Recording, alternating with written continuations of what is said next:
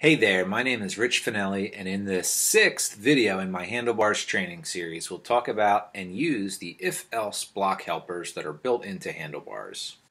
Okay, here is our Game of Thrones website. I did add a character, Daenerys Targaryen. I may add a new character every now and then to keep this interesting. One issue that we have right now that we want to solve is, we don't have data for every data point for each character. So for Tyrion Lannister, we don't know his whereabouts, or at least we don't have that data. Same thing for Bran of Tarth, Eddard Stark, Sandor, Clegane. What I might want to do is, maybe if we don't know the whereabouts, not show this field at all. So here's how we can do that. We can do that with the if-else block helper. So it's built right into Handlebars. And what we can do here is we can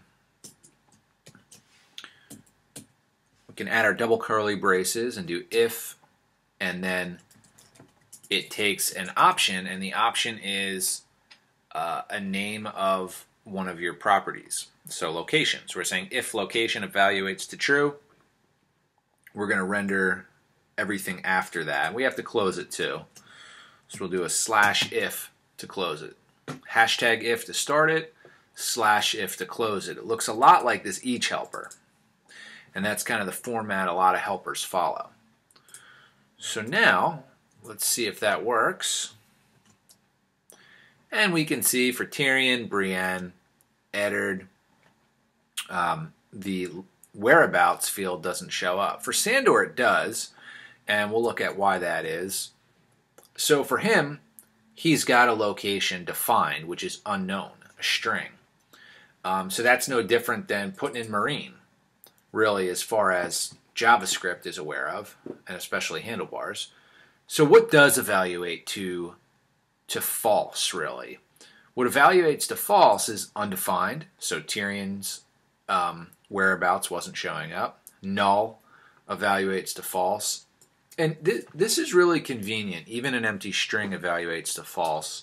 But unknown as a string won't. What I kind of like to do is use false. That's kind of my favorite because it's, it makes it really stand out as, okay, we don't have this information. And then my next favorite thing is to just remove that property altogether, and that also evaluates to false. So now we should see for Sandor, his whereabouts field disappears. And Eddard Stark's, the one that we changed to false, the Boolean, also remains hidden.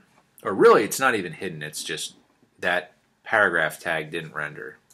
Anything inside this if only renders if evaluates to true. So what else can we do though? We can say, okay, well, maybe we do want this to show up, and if the location's blank, we just want to say, unknown in that case. Maybe that is our desired outcome. So we can add the else. This is a lot like a JavaScript if statement. We're just adding the else conditional. So we're just saying else unknown.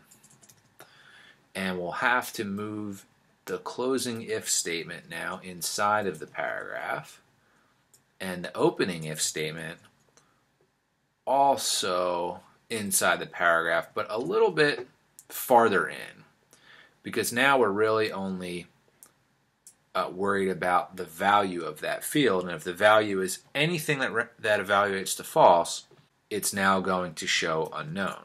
So let's take a look at that. And that works like a charm. There is one other thing you can do with an if statement. Is what we can do is we can say, all right, well, we could say, with the JavaScript if statement, you can have if condition 1, do something. If that evaluates to false, then you have if condition 2. If that evaluates to false, then you have your else. So what we could do is we could say, well, if we don't know the location, then let's see if we have, so we can do else if, we can see if we have the house. So else if house, and then in here we can say, okay, well, let's show the house then. And now for everyone, well, that broke. So what did we do wrong? Oh, I'm sorry. I got it reversed. It should be if else. Oh, it really should be else if.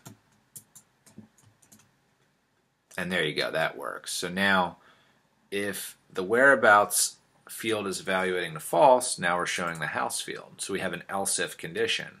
And we could put in as many as we want here, and let's do this. For Sandor, let's remove his house, and that way that evaluates to false. And he should have he should fall into the final else clause, which should render the word unknown. And yes, that does. And since we removed house, that doesn't show up for him. So that's how you can use your if-else statement in Handlebars.